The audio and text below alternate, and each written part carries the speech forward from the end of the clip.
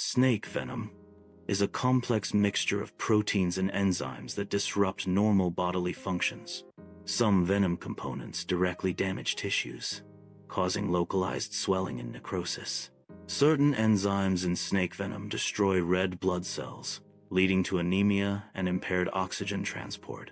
Neurotoxic elements in venom affect nerve function, potentially causing paralysis, while other components interfere with blood clotting, leading to uncontrolled bleeding.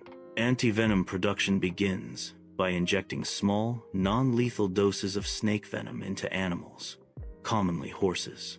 The animal's immune system recognizes the venom components as foreign invaders. In response to the venom, the animal's body produces specific antibodies designed to neutralize the venom's toxic effects. Over time, the animal develops a high concentration of these neutralizing antibodies in its blood. This antibody-rich blood is then extracted and processed to create antivenom. Antivenom is created by purifying and isolating antibodies from the blood of animals that have developed immunity to a specific venom. The purified antibody solution acts as the antivenom, ready for injection into a snakebite victim. Upon injection, antivenom antibodies bind to venom proteins in the victim's body, neutralizing their toxic effects.